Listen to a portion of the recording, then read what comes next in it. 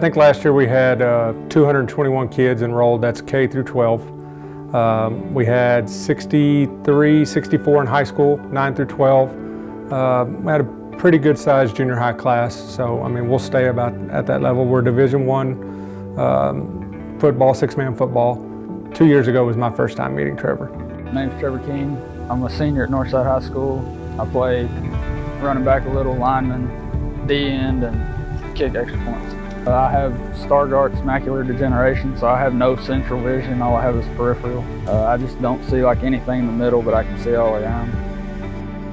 We were coaching pitch machine baseball. And Trevor's turned the bat, and we were down a couple runs or something, and I just kind of walked halfway up there to him, and I said, Trevor, we really need this, you know. And walked back, and I held the ball. I said, are you ready? And he wasn't even looking at me. He looked like he was looking at the lights out in the outfield. And I said, hey, come on now. He said, just drop the ball. And when I dropped it, he hit it. And I got home that night, and I told Karis that something's not right.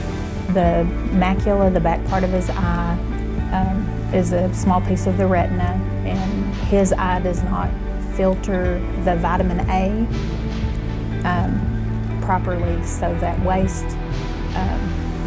deteriorates the retina and causes, he has no central vision. He uses all of his peripheral vision to be able to see. That's why he looks side to side, or might not appear like he's looking at you whenever he really is.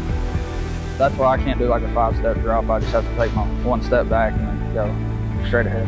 Check out my distance and then take my 1 step back and kick it. Football field wise, you know, you'll see him, if he's playing defensive line that night, he'll turn his head to the side a little bit so he can see the ball. You know, sometimes he might get, you know, faked out easier on a misdirection play, but once he figures it out, he is full hustle to go get the ball.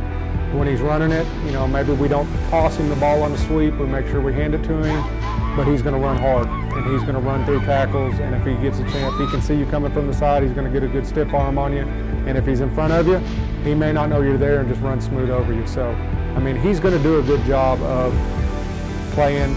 He's not going to try to let his visual impairment hold him back. He's just going to play football. He works hard. He never complains.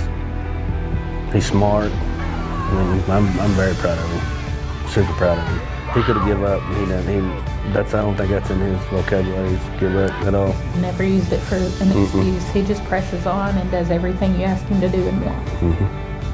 And so we're at a practice, and him and another kid are kicking, and neither one of them's putting it through the uprights. And I'm starting to get a little frustrated. And he basically just tips the ball, and it just kind of rolls in front of him. And I was like, get your head down, see the football. And not even thinking, just total reaction. And he's like, I can't put my head down because then I definitely won't see the ball. And I was like, you're right, go back to kicking the way you did it. I've just always looked up to all the other guys that played, and they've always said, oh, you'll be there one day, you'll be there one day. And then when this happened, I kind of didn't think I would be there, but they kept me going and told me don't let it slow me down, just keep going with it. It's just part of it. You just have to live through it and keep going. He gets upset if he misses a tackle, you know, or if he gets tackled quick when he's running a ball, or if he misses a block, he gets upset, you know, which you would expect out of anybody. But as far as just overall playing the game, he has as much fun out there as anybody. Nobody treats him any different. They respect him, and, you know, he respected our seniors. You know, all of them got along. They pretty much all grown up together out here. And so everybody knows, you know, they understand what Trevor can and can't do, and you know, they just treat him like one of the guys, which is the way it needs to be.